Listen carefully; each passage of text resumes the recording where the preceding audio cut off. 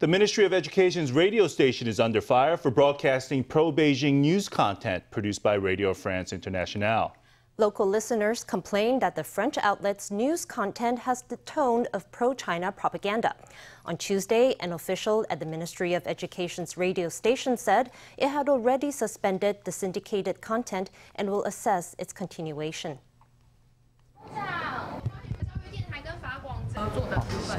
When he was asked about Radio France Internationale, Education Minister Pan Wen-chung did not react to questioning and made his way quickly past the doors. The Education Ministry is under fire after its radio station was found to be airing Radio France Internationale content with a pro-China tone. Taiwan 办过的周鸿旭陆生共谍案. This is an October 16th report by Radio France Internationale, which was aired on Taiwan's national education radio.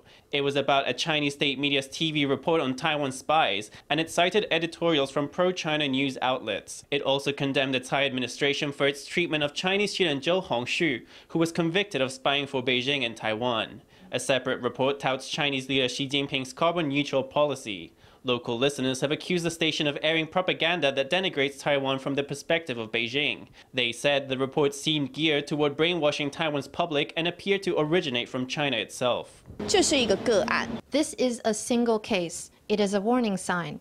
It indicates that China's infiltration of Taiwan media has long been a hidden reality.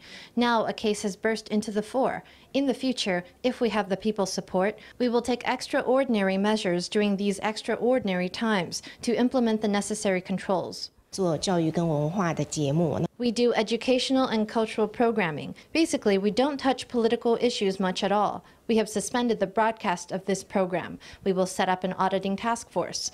After we carry out a careful evaluation of this program, we will decide whether to continue our cooperation with Radio Taiwan International. According to officials, the news program is a collaboration between Radio Taiwan International and Radio France Internationale.